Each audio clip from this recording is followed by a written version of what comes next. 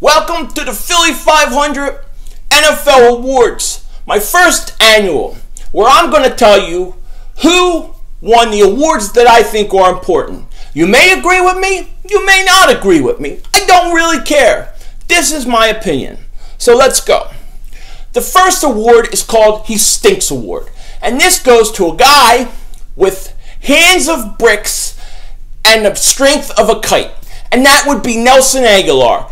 Nelson Agholor, you stink this year. And here's your stinky award. You stunk. You better practice and get better. Hurry up.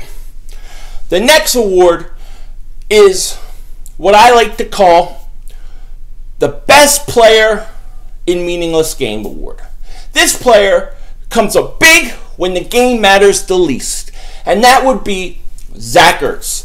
He's a repeat offender, this award. This would be his third year in a row where he's come up big the last 2 games of the year when they don't matter. Congratulations for winning when it don't count. Good job.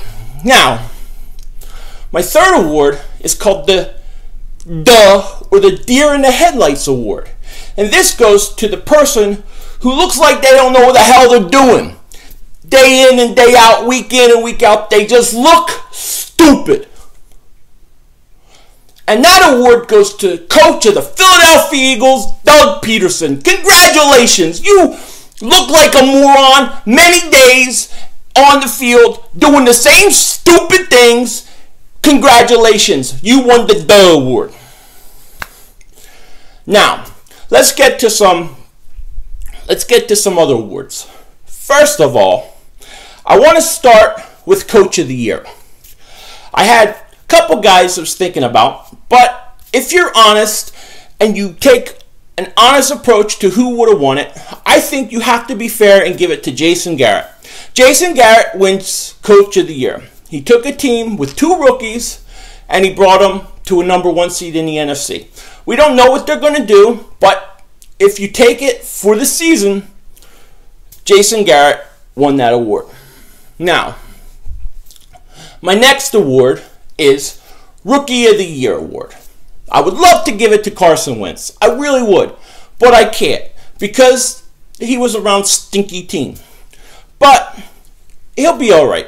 But obviously, you probably know where I'm going to go with this. I say Zeke Elliott was Rookie of the Year. I think he was not only Rookie of the Year, but he is one of my candidates for MVP of the league. He made a huge impact with a Dallas team with a great offensive line.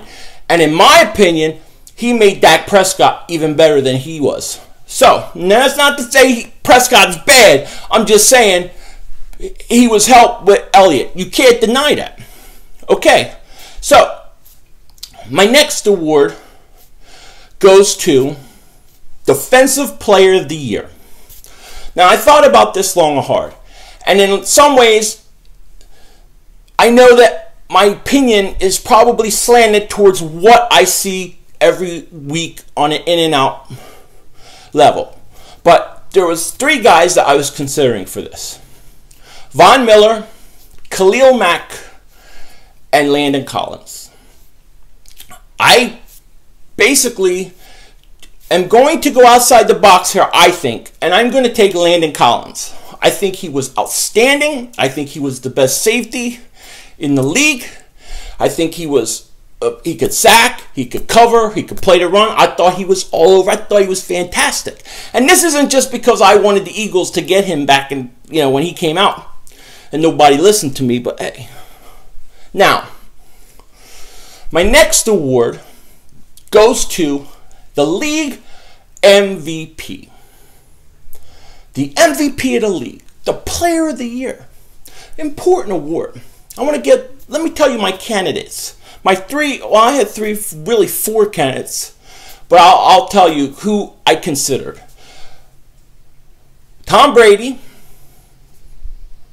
Aaron Rodgers, Matt Ryan, and Zeke Elliott. I took Tom Brady off because he missed the first 4 games of the year. And it's the MVP of the year. You know what I mean? Most valuable player of the year, not of 12 games. He was suspended. He missed 4 games. They won games early. He had a great year. He's the best. Tom Brady's the best. but I didn't choose him as my MVP. Aaron Rodgers, I did not choose him as my MVP. I think he struggled earlier in the year, and then he came on second half of the year. If this was a second half of the year award, if it started from that point, Aaron Rodgers would have won easily. He's been the best player second half of the season. But this encompasses the whole season. So, it comes down to Elliott and Matt Ryan. And in the end, I took Matt Ryan. Matt Ryan is my MVP of the year. He was good all year long. He was fantastic. He threw 38 touchdowns, and he was all over the place. And I think being a quarterback, being who he is, with the pressures he had of being a number one pick, the number one overall pick, and people, kind of saying that he wasn't as good as he was, to come out and have the year he had, I thought he was fantastic. And I think he deserves it, and that's my MVP of the year. So thank you for joining. I appreciate it.